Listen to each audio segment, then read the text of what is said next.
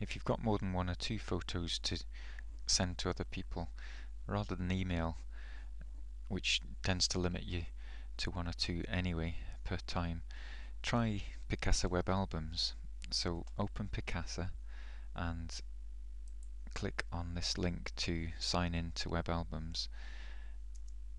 If you don't have a Google account set up, then click on this link to sign up for web albums and click on create an account, and that will take you to the screen to sign up for a new account.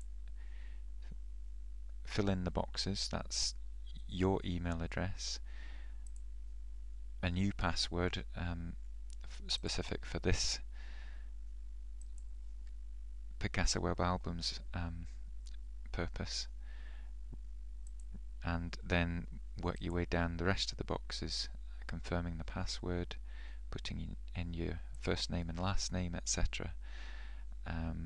And once you've completed all that, click on accept and create my account. That should take you to into the Picasa web albums website. So if you go back to Picasa once you've got your account set up, which is free by the way, there's no charges involved, and sign in, click on the link at the top right, and this time put in your username, which will be your email address, and the password that you've just created, and then click on sign in.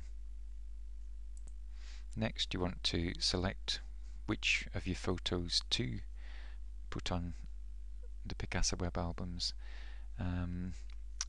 If you look at I think the easiest way to do it is click on one of your albums that you've created, and if you want to find out how to do that, if you click on the link that's on the website on my Picasa web albums page, and then once you've clicked on the album that you want to upload, click on this button here, upload, and then that confirms what it is you're going to be uploading. Just click on this button here, upload, and it'll start transferring your photos up to the website ready for you to share. You still retain your own copies on your own computer, so don't worry that you're losing them.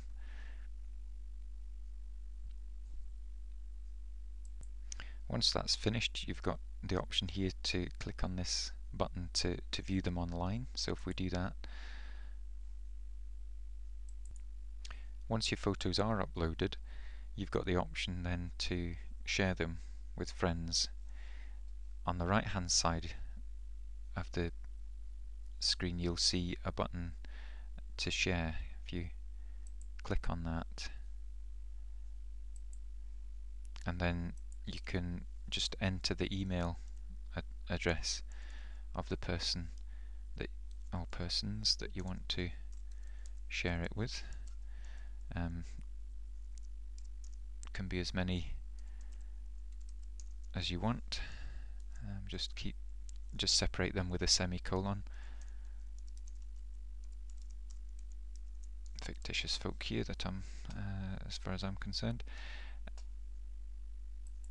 Then just click on send email once you're done. Folk you're sending to will then get an email like this, where they can just click on the link within the email and be taken to your photos, which they can then view as a slideshow or print or whatever. And that's it.